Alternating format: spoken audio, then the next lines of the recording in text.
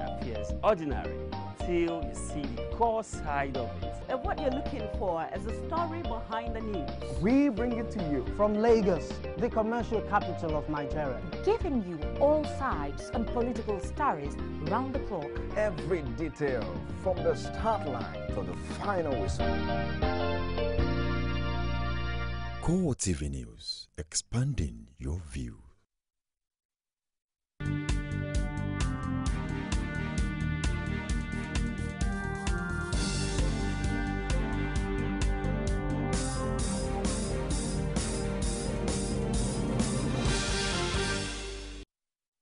Hello again, this is CoreTV News on the Hour with Nifemi Oguntoye. After 2 days of disquiet, the National Conference has ended without rancor. Delegates unanimously adopted the resolution of the conference after the title of the final document was changed from Draft Constitution to Draft Amendment to the 1999 Constitution. The conference ended on a peaceful note afterwards as votes and proceedings were also adopted. The resolution is to be submitted to President Goodluck Jonathan on August 21. The Ebola virus disease has spread from Lagos to Enugu, with 21 people placed under quarantine. Information Minister Labaran Mako disclosed this after the Federal Executive Council meeting in Abuja. He noted that people had contact with one of the nurses who contracted the virus from the Liberian American, Patrick Sawyer. Health has taken on this matter was to immediately quarantine all those who had primary contact with the index case. And so far, as the Minister of Health reported today, all those who had primary contact have been quarantined, which is the way the global community handles this disease. And secondary contacts have also been traced. There is a strong team in Lagos, which has been set up by the Emergency Response Center, that is tracing every contact that has been made with either the index case or with primary contacts. Now, so far, the number of people that have been traced is 198. Now, out of this number, 177 are in Lagos, and they are being traced. Some are in quarantine, some are being monitored by health specialists. Their movements, being monitored, and they are under directive from the Minister of Health. So those in quarantine, and this number includes, people so far that have made contact with the index case or secondary contacts. So 198 of them, 177 in Lagos, and 21 persons in Enugu are also being watched. And this is because one of the nurses that was involved in the treatment of the index case, unfortunately, disobeyed medical instructions and somehow traveled to Enugu. Meanwhile, President Goodluck Jonathan has launched automatic hand sanitizers to be stationed in strategic places for private and public use. He was assisted by a number of governors, including those from states already affected by the virus. If you do, it's automatic. Instead of using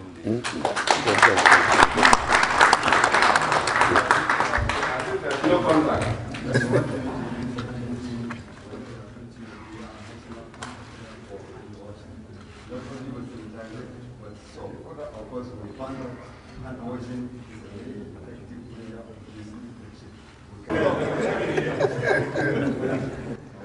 your love for going.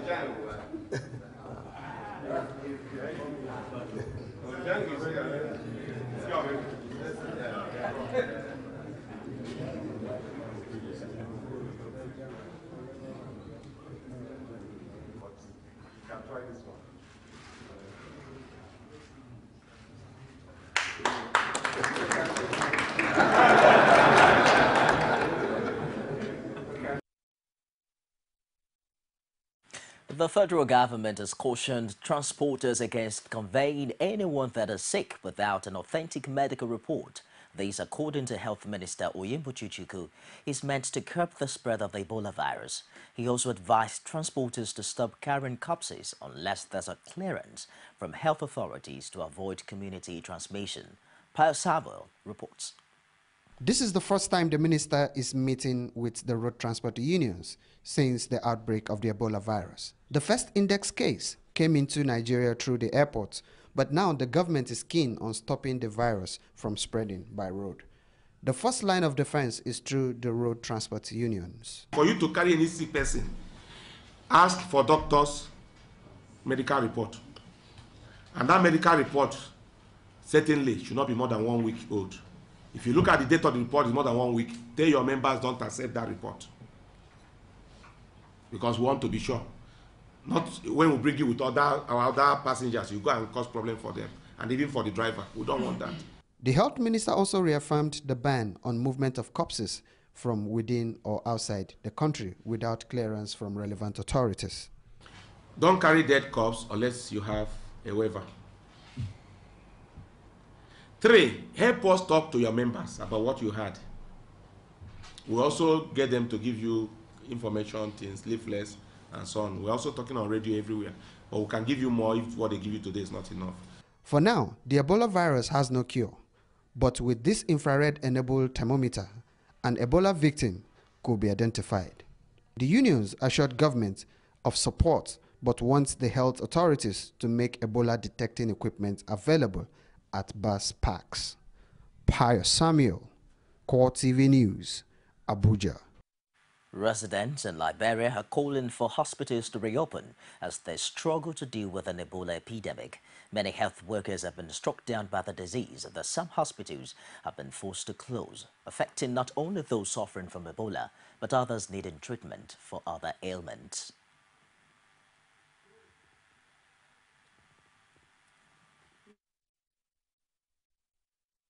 The government already prioritized the hospital because we can keep the hospital closed.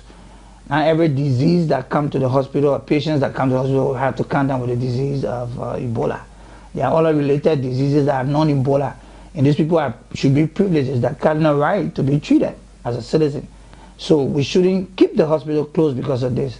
So we need the central government to give all necessary support, especially to the hospitals, so that we can keep the doors open. Because we must provide safety for our staff, for ourselves, and those who are providing care for. I just want to say this to our president, Madam Ellen Johnson-Sirleaf. Please try to open our hospital so our people can start dying from Ebola, because I don't think this is Ebola.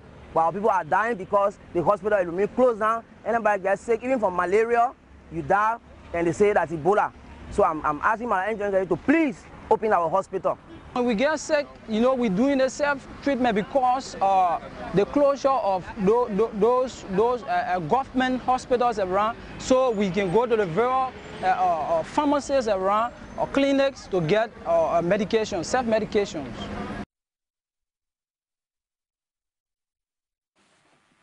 Away from that, Osun State Governor Rauf Aregbesola has condemned the continued detention of members of the All Progressives Congress arrested by security agents in the period leading to the August 9th governorship election in the state, which he won. He also warned staff of the Independent National Electoral Commission against tampering with electoral materials used in the election, which he says will be detrimental to him before the tribunal. The last minute have been heard of the alleged clampdown on members of the All Progressives Congress by security agencies prior to and during the August 9th governorship election. Osun State Governor and winner of the election, Rauf Aregbesola, says the continued detention of APC stalwarts is unacceptable, citing the case of Rotimi Fafora, who represents Ilesha West local government area in the State House of Assembly. Fafora, representing Ilesha West, for no crime at all. His crime was that he belonged to this party, or he belongs to this party, and represents this party in the House of Assembly for this state. And for that, he was beaten to a state of pulp and taken to the, he was moved around, ultimately deposited in one dungeon. He's still there. Aregbesola says the detention is unfair on his members, wondering why they are still in detention, condemning what he said they are going through. The law of Nigeria says even if you have committed an offense, you should be charged to court within 24 hours. Let's assume it's impossible to have a court between Saturday and Sunday. Yesterday was a working day. Today is a working day. Fafora is still there waiting. Fafora is still there. And he's a member of State Assembly. We are paying to him. Those who even arrested him and detained him told us that they have no crime against him, but they are waiting for order from the IG to release him. It's a shame on all of us. It's a shame on all of us. With the People's Democratic Party set to approach the tribunal challenging his victory, Aregbesola has this warning for staff of the Independent National Electoral Commission on tampering with materials used for the election in their custody. It will not only be criminal, it will be inimical to the interests of INEC, because you conducted the election. It should be in your interest to ensure that nothing is done to falsify all the evidence in your custody. No, that should you even escape with it, your conscience will not allow you to go freely, and God, in His own shines, will punish you ultimately. The election may have come and gone, but it will continue to generate issues for some time to come. Rashid, CoreTV News, Oshogbo. Two former allies of the leadership of the All Progressives Congress have heaped praises on President Goodluck Jonathan over the peaceful conduct of last Saturday's election in Osun State. Tunde Bakare and Yinka Odumake are convinced that the decision to deploy soldiers was a masterstroke that prevented bloodshed. They also commended the two leading political parties and insisted no single party could claim dominance in the Southwest. This is one of the pictures that went viral before last Saturday's elections. And although APC won the election by a wide margin, its leaders have not stopped condemning President Jonathan for authorizing troops deployment. There are, however, others who believe that the president deserves commendation for sending in soldiers. Yinka Odumake and Tunde Bakare are in this category. I think the president party lost the governorship in Osun, but I think the president won in this election, because the whole idea was the blackmail before this election, that he deployed those soldiers to go and rig elections. Now his party did not win. This has shown that he has deployed those troops to maintain peace, law and order, and to ensure that there was no bloodshed and that no life was lost. So I think that we must give it to the president. There are so many sides to Osun State. Number one, whether you like the president or you don't like him, the truth is he has allowed democracy to play out. Because those who are talking of the military presence, it will appear to me now that the presence of the military or the armed forces and the police is to ensure that there was peace during the election while people were casting their votes. Now, if PDP had won that election, they would have said, oh, they used the same tactics in Ekiti.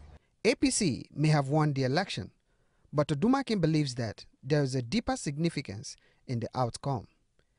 He says there's no longer a single dominant party in the Southwest. In the last 3 years, the Southwest has had 3 governorship elections, and the victories have gone to 3 different political parties. In Ondo State it was Labour, in Ekiti was PDP, in Osun it's now APC. So multi-party democracy is taking root in the Southwest, and it means that the electorate in the Southwest can no longer be taken for granted by any political party to say that we are the lords of Southwest. The game with Southwest is open for political ideas and platforms. The two former allies of APC's national leader, Muhammadu Buhari, are happy that in spite of brickbats before the election, it went without any incidents. When someone wins, he has won. When someone loses, he must lose gallantly. And I'm glad that Osun State did not become the boiling cauldron that people were expecting. And for Mr. President also writing to congratulate Aregbesola, apart from he didn't participate in the election, shows that he's graduating into a statesman. That's my opinion. That in an election that was a lot of brickbats, there were a lot of violence threatened, that the election went peacefully without a person being killed.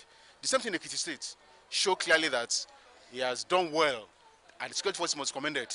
They, however, wondered whether Nigeria can afford such heavy troop deployment nationwide for the 2015 elections. The police have set up tactical operation points in selected states of the northeast and northwest to check illegal movement of small arms, light weapons and explosives. The facilities are to be located on highways in Kano, Jigawa, Sokoto, Kebbi, Zamfara, Bauchi, Gombe and Taraba states.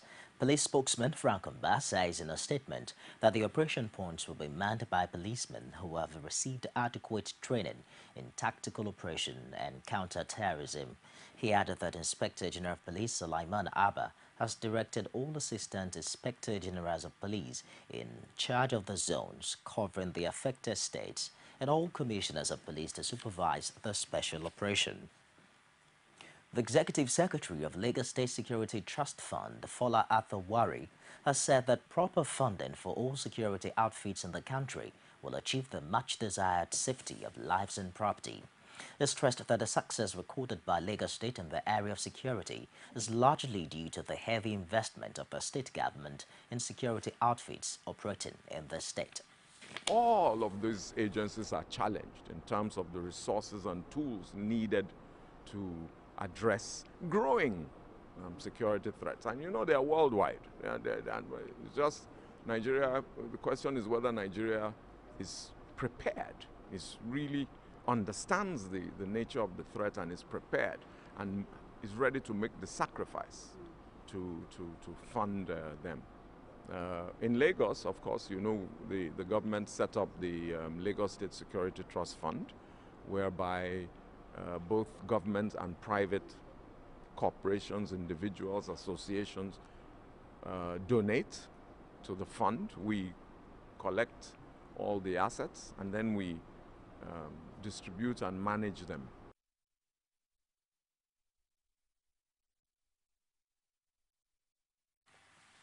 Acting Inspector General of Police Sulaiman Abba has assured Nigerians that the response time for distress call to the police will be a maximum of 5 minutes. He gave the assurance when they received Anambra State Governor Willie Obiano in his office. At a spot, Governor Obiano reaffirmed his government's support to the police authority through the provision of 64 vehicles. Policing is about prevention generally, preventing crimes. But the second important thing, the response. If you have a good response time, then these two things you have. If you have them, try to prevent where it is unpreventable and the crime takes place, you should be able to respond on time. Our desire is to have at least in every police command a response time of maximum 5 minutes. Maximum 5 minutes. And we'll do everything possible, and I'm happy the governments, both at the federal, state, and local governments level, they are making commitments in this regard. Some have clearly come out to go beyond commitment, like we have seen in the case of Anambra State, all for nothing other than to ensure that the lives and the property of the people are well protected. Why we've had a lot of success in Anambra State is because of superior intelligence that SSS are providing and the readiness of the Anambra Police Force to be at the point of action, within a short time with the aid of the equipment. Back in Lagos, 16 Indonesia occupants of the Shogoro housing estate in Ogba area who owned houses before it was reconstructed have been allocated flats in the estate. Lagos State Governor Babatunde Fashola allocated the flats at the August draw of the Lagos Homes Ownership Mortgage Scheme. Abiola Oluwole was there. His report was presented from our studios. The Lagos Homes Ownership Mortgage Scheme is a scheme of the Lagos State government that seeks to address the housing deficits in the state by providing 200 homes monthly. Addressing subscribers at the 6th draw of the scheme, Governor Fashola announced the location of flats to 16 initial occupants of Shogoro housing estate that were sacked by flood before the reconstruction of the estate. 16 senior citizens have benefited from 16 homes, part of the Lagos homes in the Shogoro housing scheme in Ogba. Two things are instructive from that experience, that if we make a promise to you, we intend to keep it. Our regeneration initiatives that are going across in this state will not leave anybody who is already a beneficiary behind, but that it is going to require us to cooperate. It is going to require us to sacrifice. It is going to require us to break an egg if we truly desire to have a breakfast of our omelette. Winners of the draws expressed their joy and called for the sustenance of the scheme. They are very fair and transparent. There is no mago-mago, it is straightforward. It's so easy because, first of all, I am conversant with the use of web. I know how to get my information the way I want. And all I did was just to Google the information, Lagos Home, and follow the procedure. The Lagos State government revealed that construction of houses is currently going on at 23 sites across Lagos. You're watching CoreTV News this hour. I'll be back shortly with more stories. Don't go away. You can now watch CoreTV News live from anywhere in the world on our website www.coretvnews.com. Click on Live TV on our website and watch us live. And welcome to CoreTV Primetime News. To follow us on Twitter, click on Twitter icon on our website. On Facebook, click on the Facebook and YouTube to see all our previous news production. You can also watch us live on YouTube. Click CoreTV, leave a space, then News. CoreTV News, a 24-hour news station. Glad to have you join us on another edition of The Political Arena, the most detailed and incisive political show. If you are a sitting governor and the opposition is able to stomach structure against you, that means you are wicked to the people.